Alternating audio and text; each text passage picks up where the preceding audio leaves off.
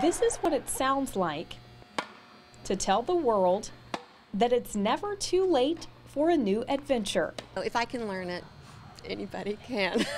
After retiring from a teaching career, Susie Miller decided it was time to become the student. I'm not athletic or competitive by nature. When she saw former Virginia Tech tennis coach Ann Jones's beginner tennis course in the Parks and Recreation Guide, No, just toss, right, go. she got ready to learn. They've gone from not being able to hit the ball to be able to hit the ball, to be able to move. With a new set of skills came a new family.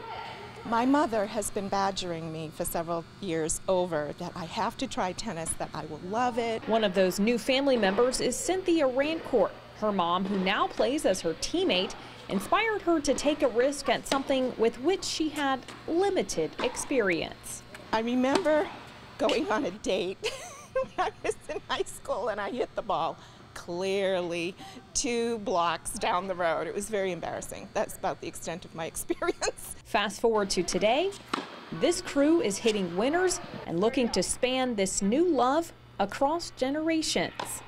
A big dream of mine would be to be able to play competitively with my grandchildren. There's a 30% rate of obesity in the NRV. Tennis is just one of the best activities to combat that. That's a mission that turned a couple beginner clinics into a full-blown community tennis association with a $3,000 grant to help it expand. That's our overall goal, is to help people learn to get more fit and to be more active.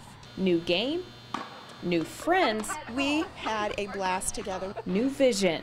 To see somebody like them really take it to heart is probably not a better feeling in the world. In Blacksburg, Bethany T, WSLS 10.